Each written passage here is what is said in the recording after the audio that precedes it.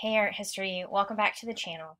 Today I'm going to be talking about Romanticism, but before we get into the lecture, I of course want to reiterate, as always, that before you watch this video, you should have already read about the artworks on Khan Academy or watch the videos that are provided there as well. I know many of you have been keeping up with the artworks, and I really appreciate that. Knowing those artworks beforehand will have this little context video make a lot more sense. I'm really going to be hitting the high points of what Romanticism is, because it is many things, and I will take us through those artworks as they apply to Romanticism. All right, so let's go ahead and get started with our lecture on Romanticism.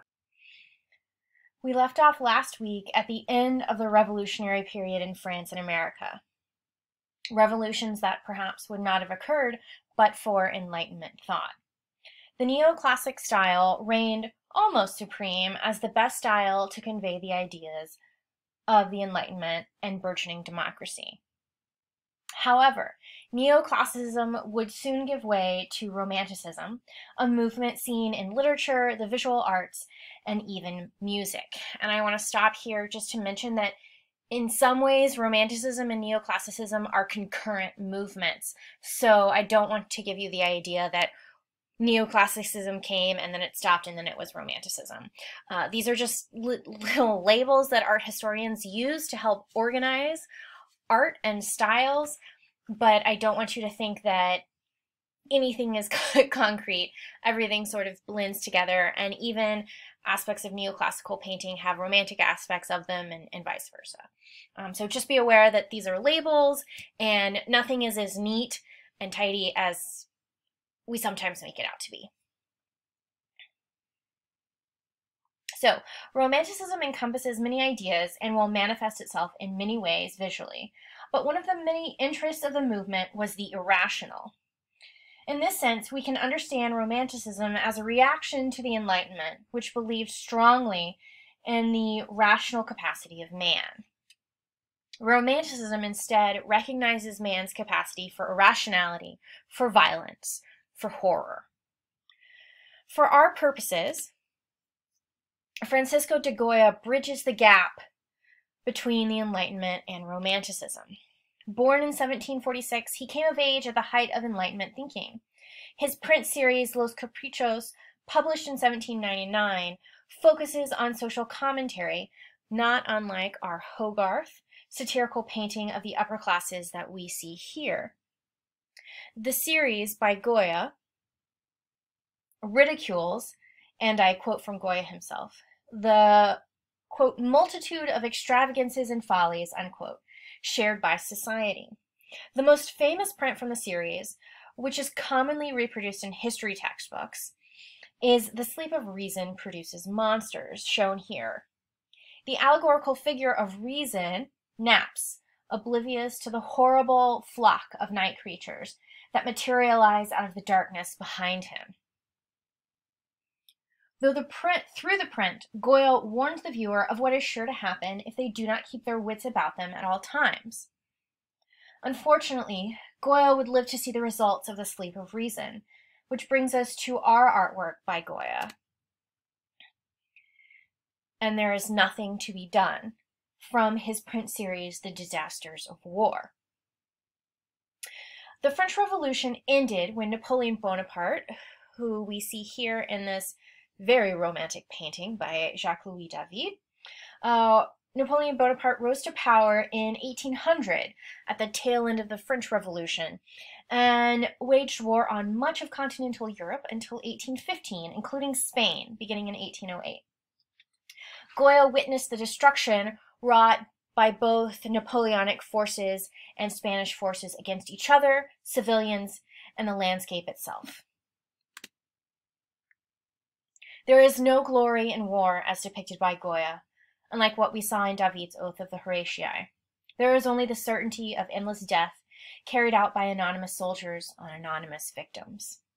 In fact, the soldiers become little more than the weapons they carry, as attested by the unforgivingly straight lines of gun barrels that pierce the right side of this composition. And I have to say that I know I have seen this print before, but I don't know that I had actually noticed those gun barrels before. The title only adds to the hopeless despair of the scene. There is nothing to be done. There is no choice but to kill and die. Humanity is caught in a nightmare of its own making, where the light of logic and reason cannot reach. Another artist that bridges the gap between Enlightenment idealism and romantic dreams is Jean-Auguste Dominique Ingres, a student of Jacques-Louis David, from whom he learned his classicizing, idealized style that under Ingres' brush intensifies into a cool slickness, a startling smoothness that we see in the flush of La Grande Odalisque of 1814. The female nude has a long tradition in Western art, going all the way back to the Renaissance, as seen in our Titian, the Venus of Urbino. Rather than place his nude in the acceptable classical past, however, he situates her in the Turkish harem. She becomes an exotic other with a capital O.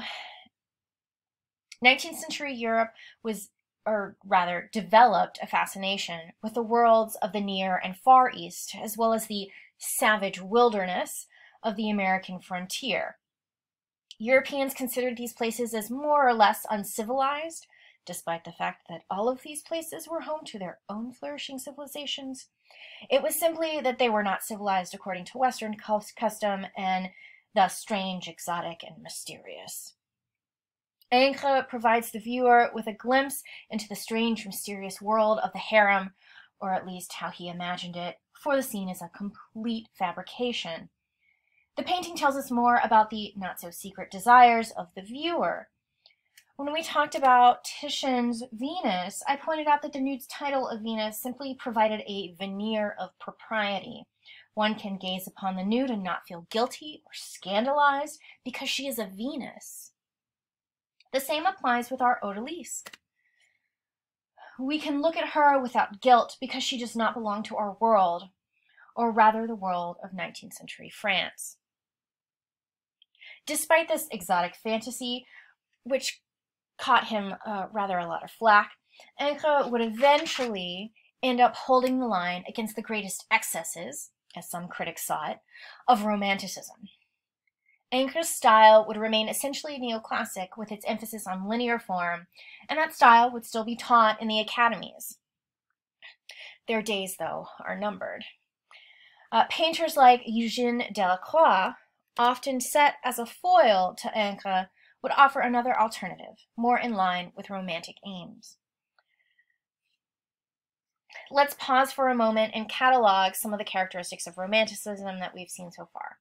A reaction to Enlightenment rationalism and its optimism in humanity, which we noted in Goya, and an interest in exotic cultures and places as seen in Ingres. The overarching concern of Romantic thought was the primacy of emotion and feeling. Romantics did not just reject rationality, but lifted up emotion in its place, whether it was the terror of Goya, the mysterious pleasure of the Odalisque, or anything in between. The privileging of emotion is seen especially, on our list at least, in the work of Delacroix, via Liberty Leading the People. I love this painting. I think it's hard not to, but it's okay if you don't feel the same way. This painting is a tour de force in the gamut of emotions brought on by revolution. Yes, another revolution. They were rather the thing to do in France during the 19th century. Anyways, this commemorates the July Revolution of 1830. The entire population of Paris, it seems, surges towards the viewer, led by the allegorical liberty. We can feel the unfettered excitement of the young boy shooting his pistols wildly into the air, the grim determination of the laborer and the middle-class man on the left pushing ever forward. We feel the hope liberty inspires in the figure that looks up at her, yet we feel pity for the corpses strewn across the foreground. It's simply breathtaking. Breathtaking, That's a great word to describe a lot of Romantic art, especially when it comes to landscapes and seascapes. Nature was a prime place to encounter the sublime, which was defined by British philosopher Edmund Burke as a feeling of terror and awe combined. And nowhere could this be experienced more clearly than when contemplating misty mountain heights, sweeping vistas, and ferocious storms. We get glimpses of the sublime in two paintings on our list, the first being the Oxbow by American painter Thomas Cole. And yes, he was born in Britain and emigrated to America later, but we will just claim him as American. The Oxbow is typical of landscapes by the Hudson River School, a loose association of American landscape painters. It features a panoramic view of the American landscape that stretches deep into the depths of the painting, seemingly infinite. Cole touches upon the sublime in this painting with a tempestuous storm that fills the left side of the painting, a ruined, blasted tree suggesting the terrifying power of nature. However, though nature has the power to evoke awe in humanity, she is not omnipotent, all-powerful. Instead, the right side of the painting suggests the power of humanity to tame and harness nature for its own purposes. Though we here in 2020 now recognize the devastating effects humanity has wrought upon nature, 19th century America considered settling the wilds of the continent its manifest destiny, ever westward. Now, I want to point out something that may or may not be there, but it is simply a connection I make. Take that as a warning to maybe not mention this in an essay on the AP exam if you get asked to write about this painting. Anyways, we've already established that wild nature is on the left and tamed, productive, cultivated nature is on the right. Let's talk about left and right as directions and sides of the body, which I may have mentioned in class before. The left in the West has always been rather suspect, considered unlucky, deviant even. In Italian, the word for left is sinistra, which is very similar to the Latin word for left, or comes out of the Latin word for left. In English, though, that word becomes sinister, a synonym for evil. In France, the word for left is gauche, but gauche is also used to describe something tawdry or in bad taste, tacky. My great-grandmother, who was naturally left-handed, was forced to write with her right hand because her left was quote-unquote wrong. Now, I say all that to say, and I am only making connections here, I cannot stress this enough, that isn't it interesting that untamed, wild, stormy nature is on the left, and cultivated, peaceful, sunshiny nature is on the right. Now, I am not suggesting that Cole saw wild nature as evil or unlucky or anything like that at all. Like most Romantic artists, he had a great appreciation for nature. Cole prized the American wilderness because it was so untouched by Western civilization. Indeed, he thought, and I pull from his writings here, that the contemplation of scenes of nature led one to naturally contemplate, quote, God the Creator, for they are his undefiled works, and the mind is cast into the contemplation of eternal things, unquote. What I might tentatively suggest, however, is that not only is cultivated nature on the physical right side of the painting, but it is also on the right side, the moral right side, which would certainly be in line with manifest destiny. Again, this is simply my brain making connections. We could most certainly say that the right and left sides of the painting simply correspond with the progression of the American frontier from east to west. It just all works out rather conveniently, I think. Anyways, our last artwork for today also combines the sublime with a moral imperative.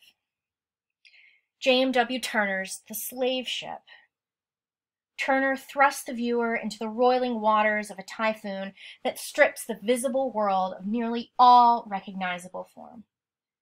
The ship itself is only a silhouette of a few diagonal lines, nearly lost amidst the masses of formless color. What is the rain, the sea, the sky?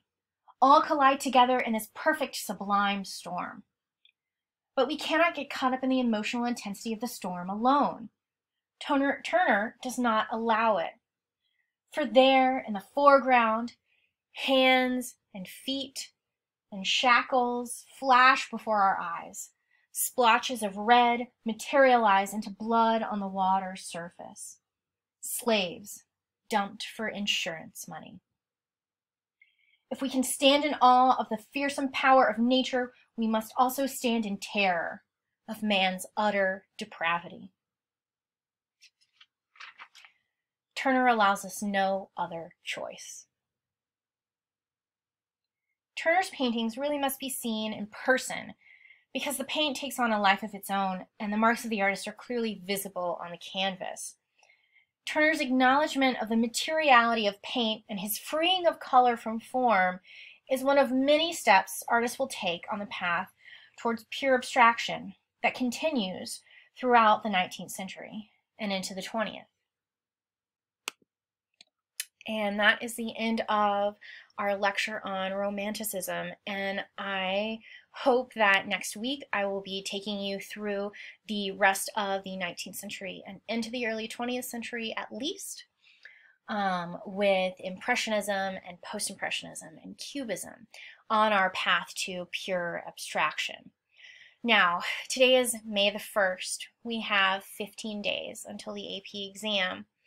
And I think after next week's lecture, we are going to focus in on some essay writing so that you can be prepared for the 2 questions that will be on your exam. All right. I really enjoy making these videos for you all though, and I hope you enjoy watching them. Until next time.